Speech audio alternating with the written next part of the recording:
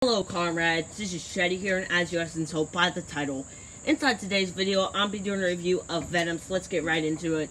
So some of the reviews of Venom is, Rotten Tomatoes gave it a 31 out of 100, and IMDb gave it a 7.1 out of 10.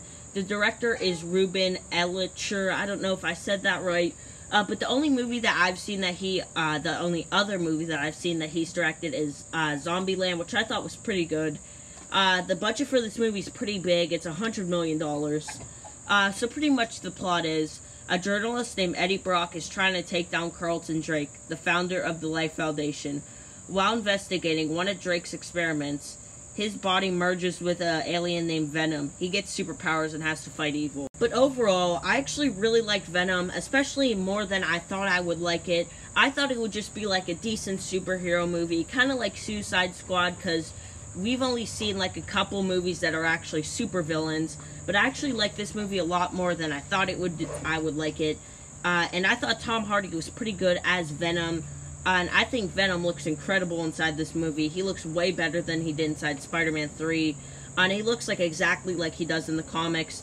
And I think all the other actors were pretty good in the movie too. I don't think the villain Carlton Drake is as bad as people are saying he is. He is kind of generic villain, but he's not that bad.